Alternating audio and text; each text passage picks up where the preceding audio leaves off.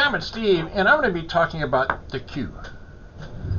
What is the queue? And you know, most of you, all of us heard when you're waiting online to talk to some, company maybe or whatever, that you're at the doctor's appointment, whatever's going on, you're in the queue.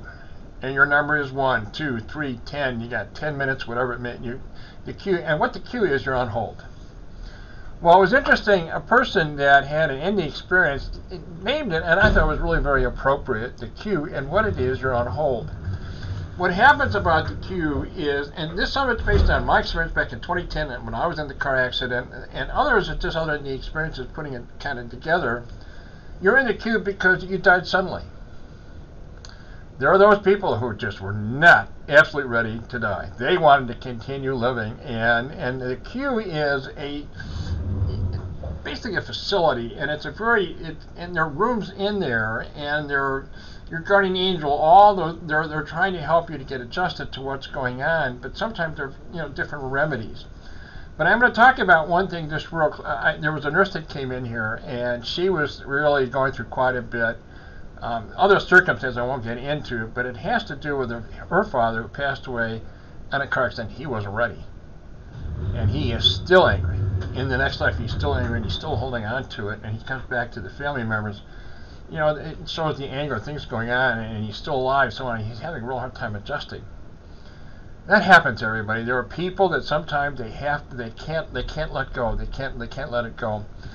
And let me tell you about, what are the remedies? The remedies are pretty interesting what goes on. And one remedy, we've heard stories about children.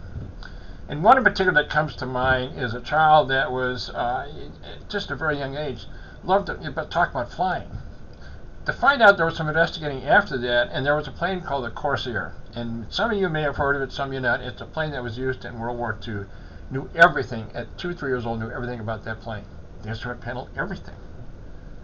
Just everything, knew it all, and how it handled all kinds of things. And they were, and the family were just kind of, they couldn't understand how he could know some things like that, but he did. And what they found out after investigating, there was a memory of a pilot who passed away, and that's one of the remedies. In other words, they come through another person, and they're not overtaking the person at all, but their memories, they kind of live on. And I'm going to tell you, based on what I experienced and some others, the remedy is that sometimes you're allowed to come back into life through somebody else. And the decision that has to be made is that either they can come back and through somebody else. If they decide, to be reborn, when you're reborn, to be honest with you, what from I understand and what others understand, your memory, like I've talked about before, your memory is totally erased or temporarily erased. So there's no memory of any previous life whatsoever. Some people want to continue and they want to still have to remember, so they go through somebody else, or they come back into another lifetime. But if they come back into another lifetime, there is no memory of any previous life whatsoever. It's interesting about it. In the queue, and also in the queue, it's a facility in their rooms.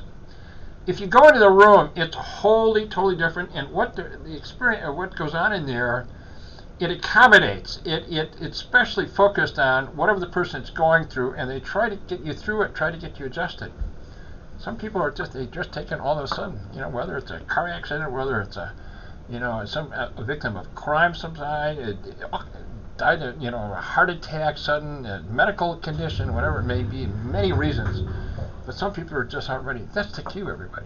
And that person in the experience labeled at the queue, and I thought that was just right on. It was that's the best way of describing it. You're on hold until you get adjusted. Other things that go on in there in the queue, there are people that want nothing to do with God. They're just not. They know if they meet with God, it's kind of accepting, and as I said, some people just want to hold on to life. They want to hold on all the memories, and they're just not able to adjust to it. But at some point, they do get adjusted. At some point, and they're going to have that meeting with God. Nothing is forced on you again, and I've said this many times, it's free will.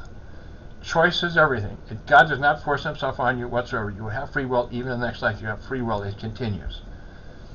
And what happens, sometimes people come around, they finally accept what's going on, they finally accept all the things that are going on with them, and they know when they meet with God, they're going to they're going to evolve, and how that evolution, that's really between them and God.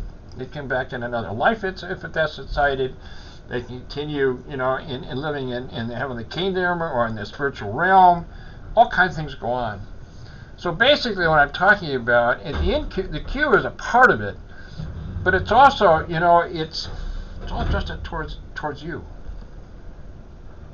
Every person, when they take their last breath, it is absolutely formulated, focused on exactly on you, and what you made the decision. What's the next step going to be?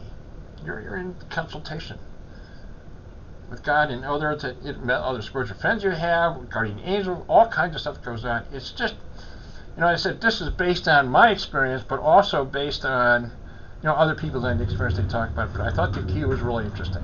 I thought it was a really great way of describing it for those who just die suddenly, and they're just not ready. They need the time to adjust. I'm going to go ahead and I'm going to sign off, but I appreciate your time, and as always, hope your day is going well. Until the next video, thanks again for watching this video. Appreciate your time.